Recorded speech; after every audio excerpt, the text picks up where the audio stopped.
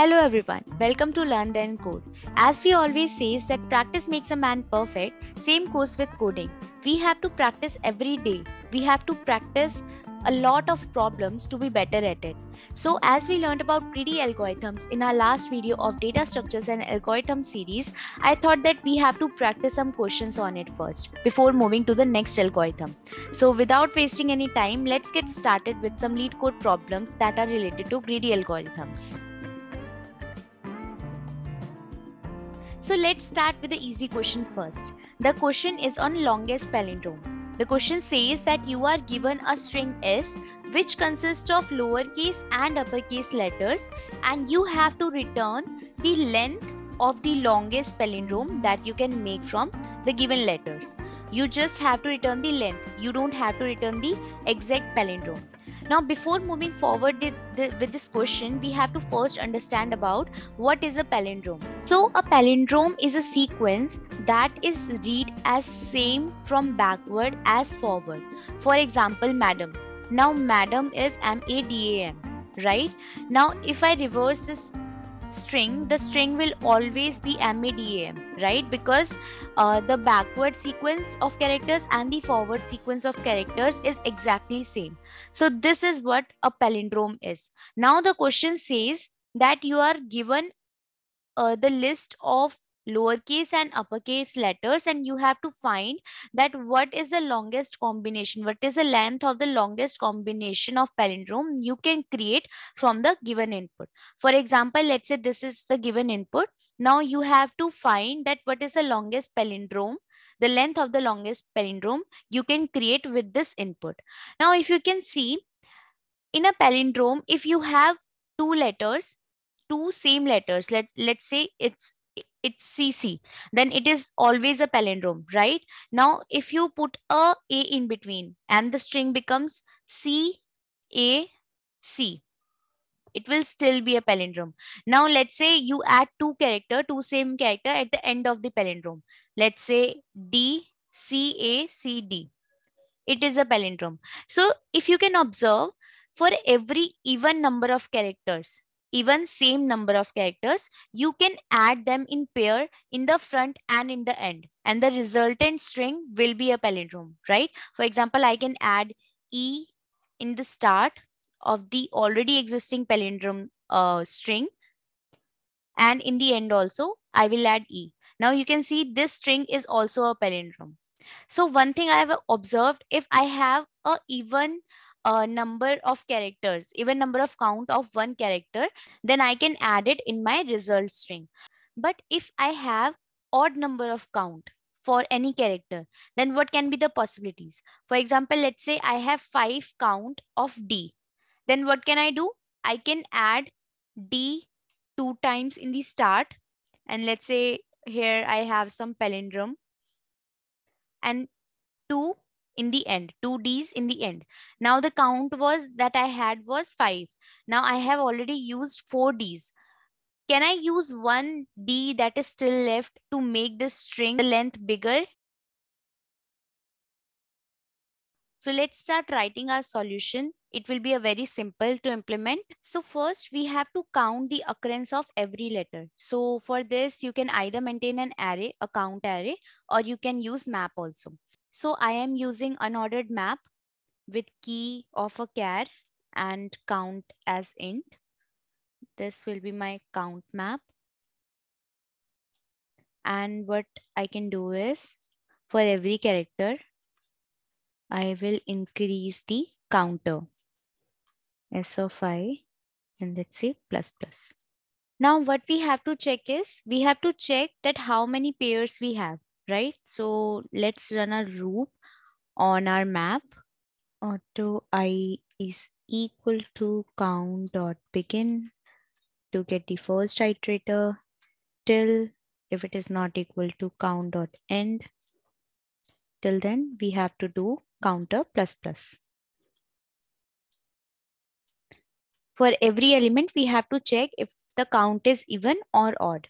So if I dot second modulo 2 is equal to 0, that means the count we have is in even format. So in that case, we can add all the available occurrences of that particular character in our final resultant palindrome, because they are in pairs. So we can add the one in the end and one in the beginning. So this is, let's say, our final answer, int answer, initialize with 0. And in the answer, we can add it here. And if the count is odd, we can only add it once, right? So we can have a check that else if we have already added it once, because we can have only one odd occurrence, we can add it only in the middle of our palindrome. So we can check if our answer is even. That means we have not added it in a final sequence, and we have one occurrence which we can add it in the middle of our palindrome. And that's it. This is our solution. At the end, we have to return our answer. So let's see how it will run. So for the input of A, B, C, C, C, and D, D, let's see what should be the answer. As you can see, the answer is 7, which is expected. As you can see, the answer is 7 here also, right? And I have run the code on Leetcode also, and the solution is accepted. Now let's move to the more complex problem, which is container with most water. So the question says that you are given an integer array height of length n. So you are given an array of size n, and it depicts the height. There are n vertical lines drawn such that the two endpoints of the ith line are I and 0 and I and height of I. Find two lines that together with the x-axis form a container such that the container contains the most water. Return the maximum amount of water a container can store. So in simple words, you are given an array and the ith index of the array correspond to the height of the line that you can draw at that particular ith index. Now you have to find the container which can contain the maximum water. Now in this problem, you have two things to take care of. First is the height of the container, and second is the width of the container, because the complete area of the container depends upon the height and width together. So you have to take care of both the aspects. Now the brute force approach can be, you will find the area of all the containers that you can make from the given array and find the maximum from all those areas, right? But the better approach will be, let's say this is your array which is given to you, and these are all the heights which is given to you in the form of array, right? And you have to find the maximum area of the container. Now what you can do is, you will use two pointer approach. You will start from these two pointers. You will say, okay, the area that I can maximum cover here is this much, right? I can cover this much area only, otherwise the water will flow from here. So this is the maximum area I can cover. The next maximum area, which will be greater than this one, will be if I can move either from this side or from this side, right? I will use a two pointer approach. That means I will either move this pointer closer to middle or either this pointer closer to middle. Now what will be the better choice? Should I go with this one or should I go with this one? One thing to note here is the width difference is one only, right? I am moving one step ahead from both sides. So the only difference that can make an effect will be the height, and the height is greater in this scenario. And why it happened? Because in my previous step, the lower height was this one. So I know that in the next step, the lower height will always be this one only. Because in this case also, this was the lower one. So in the next case, either the result will be this or even lower than this. So I should not consider a solution जहां पर मैं इस वाली line को, इस वाली height को use कर रही हूँ. सो what I will do is, I will use this pointer to move ahead more closer to the middle. So the next solution would be, I will consider this height and this height. And iske hisab se, this is the area which is maximum, right? Now again, what I will do, iske case में ये वाला जो मेरा height था वो ज्यादा था, right? This height, ये वाला जो मेरा height था वो ज्यादा था, right? That means the solution can be even more अगर मैं यहाँ से move कर जाऊं. So the next time I will choose between this and this, and the answer will be ये वाला area.